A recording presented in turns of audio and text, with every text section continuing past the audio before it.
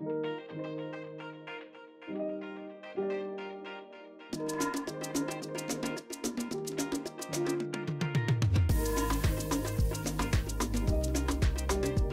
you see something that you don't like or are offended by on television or any other place, write letters and send them to the right people, and you can really make a difference for not just yourself, but lots of other people.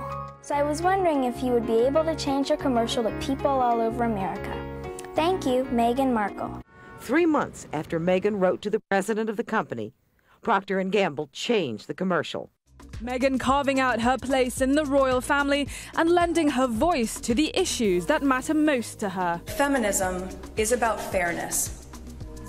Suffrage is not simply about the right to vote, but also about what that represents. Keep challenging, keep pushing, make them a little uncomfortable, because it's only in that discomfort that we actually create the conditions to reimagine our standards, our policies, and our leadership, to move towards real representation and meaningful influence over the structures of decision-making and power. Now you get to be part of rebuilding. And I know sometimes people say, how many times do we need to rebuild? Well, you know what? We are going to rebuild and rebuild and rebuild until it is rebuilt.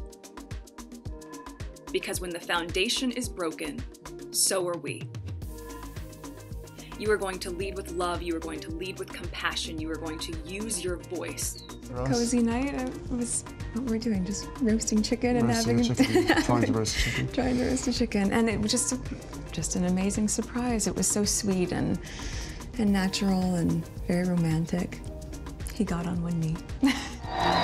1 year into their marriage, the occasion marked in a very Sussex way, releasing a slideshow of some new behind-the-scenes pictures of their big day.